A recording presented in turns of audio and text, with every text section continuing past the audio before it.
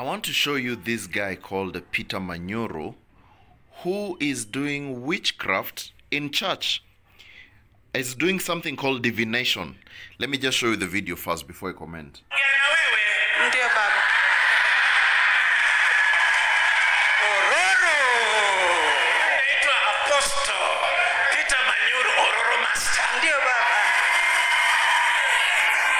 First, you can see the level of pride, how he's trying to make himself be worshipped by the people, and he's calling himself master. We have only one master, and he's in heaven. That is Jesus Christ.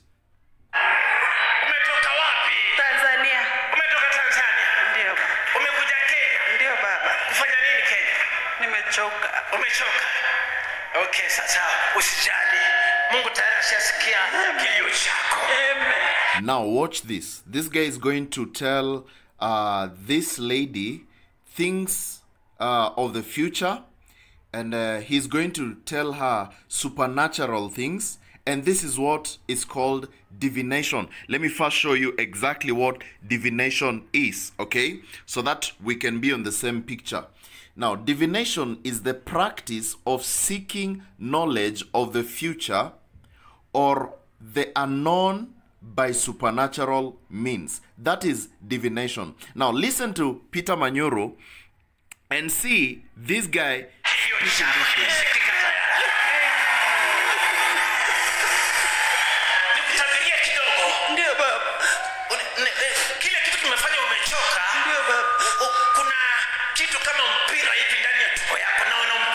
Supernatural things.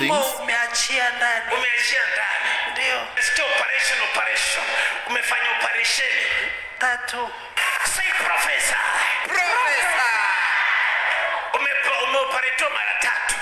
Sasa kile naona kile kimefanya kuita maana mimi nilikuwa naona kifo mbele yako. You see, he's saying that I was seeing death.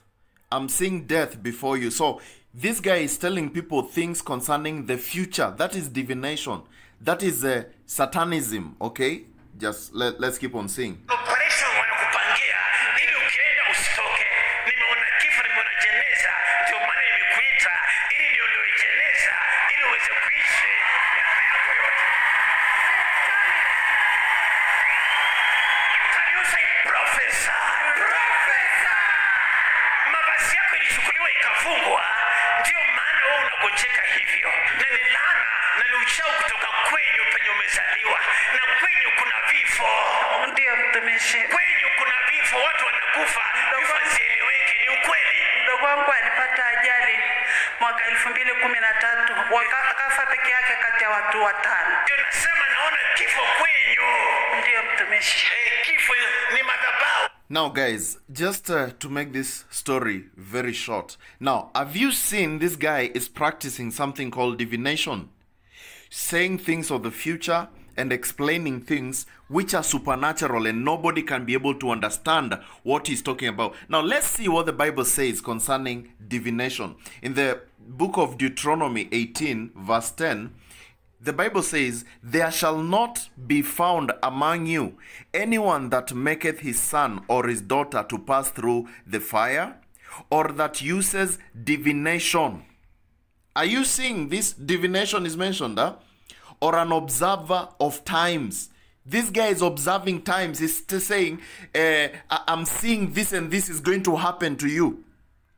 Or an enchanter. Enchanter is speaking with the dead, and I'm going to show you just in continuation of the video. This guy will be speaking to the dead. He'll be speaking to spirits and things that just some weird things, or a witch. This is exactly what the Bible is saying. Okay, so these words have been spoken here. Let me show you this.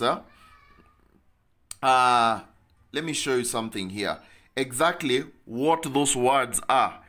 Okay, divination. I want us to check that word, divination. You see, it's here, divination. Okay, so when we check the word divination, it is basically witchcraft. Okay, witchcraft of the nation Balaam, false prophets. In a good sense, kings' lips as oracles. You see, these people are making themselves kings. They are making themselves to be the gods. Okay? So, let's check one more time what this guy is doing here. Let me see if I can open this back again. Okay. Here is the video. Ya uchawi. Okay, here's the video. Ndio Mungu amesema nivunje. Asante Bwana. Now you're going to see something different here. Sema profesa. Profesa. Umeteseka muda mrefu, hata kusimama ni shida. Ndio mtumishi, siwezi kabisa. Hata kusimama ni shida. Lakini baada ya leo utasimama vizuri. Hiyo vipe leo. Ndio baba. Ni mashetani, ni uchawi. I'm not saying God cannot heal people, but this one particular is witchcraft. Now, you will see this pastor speaking to spirits. He'll be speaking to spirits. And we have seen the Bible telling us there should be none among us who speaks to spirits, enchantments, and all those kind of things. Now, Inaenda kuondoa kwa jina la Yesu Kristo.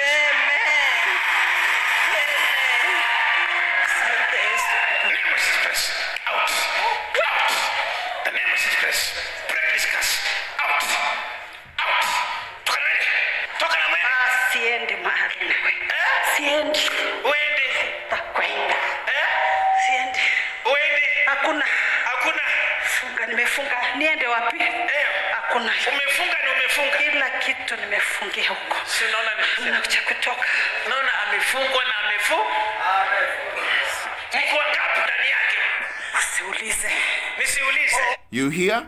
The guy is asking, how many are you inside the woman? So this guy is speaking to spirits. He's speaking to spirits.